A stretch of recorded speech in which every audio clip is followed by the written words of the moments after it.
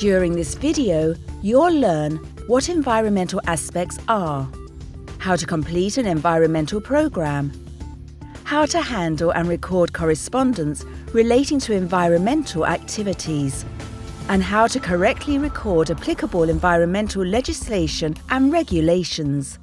So, to begin, let's look at environmental aspects. What are they? An environmental aspect is an element of an organisation's activities, products, or services that has or may have an impact on the environment. OK, now let's look at how you record an environmental aspect. Here is a template you can use. The environmental aspect identified in this example is the general awareness of environmental matters. Using this aspect, we can define an object for you, which is to enhance environmental awareness within the company's sphere of influence. The method statement should then explain how you are going to achieve the objective. The target is, therefore, to implement the method statement. This means that the program is then the time frame in which you believe you can achieve each of the items on your method statement. While this is a fairly basic form, its purpose is crucial from an ISO 14001 perspective because it provides a means for recording information against your environmental aspects. Now that the environmental aspects are all identified, it is time to complete your environmental program.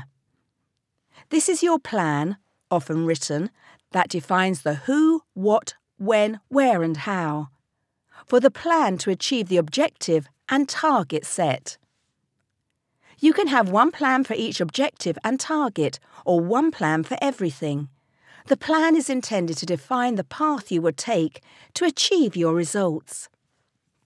Typically, the environmental program is completed each year on the certification anniversary date. But it can take place at any time of the year, providing it is completed, as a minimum, every 12 months. It is often a misconception that you are required to deal with all the aspects simultaneously. The standard requires you to only deal with as many environmental aspects as you are able, within the resource limitation of the current year. Here is an example environmental program.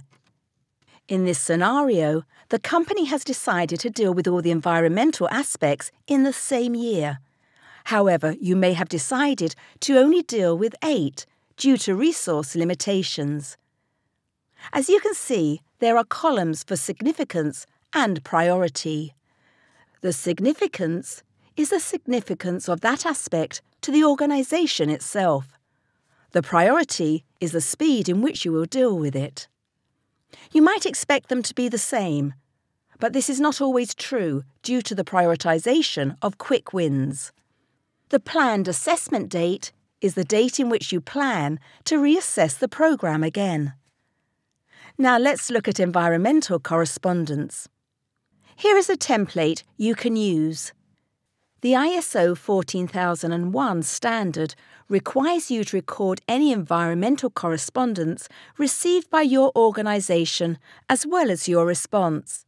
As you can see on this form, it is important that you record the person the correspondence was passed to, the date it was sent, who it was from, what it was about, and what the response was, as well as any further action required. It is commonly found during external audits that businesses fail to record environmental correspondence, so it is essential a record is kept if you wish to prevent a non-conformity. Finally, we are going to address legislative and regulatory requirements. Here is an example legal and regulatory schedule. The environmental aspects of an organisation can often be governed by environmental legislation, such as waste disposal and COSH. That is why we recommend you draw up a schedule which is reviewed once a year as a minimum.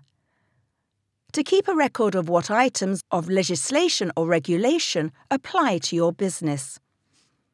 You should be making sure that the requirements of applicable regulations and legislation have been interpreted throughout your business in the correct way and you respond to them accordingly. We hope you found this video useful. If you require further information, please email enquiries@qmsuk.com or call 0333 344 3646.